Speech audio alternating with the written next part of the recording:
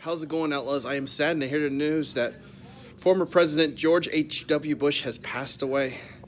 Very depressing news to hear about that. I just heard it after watching the Huskies beat the Utah Utes and go to the Rose Bowl, but yeah, kind of a depressing day.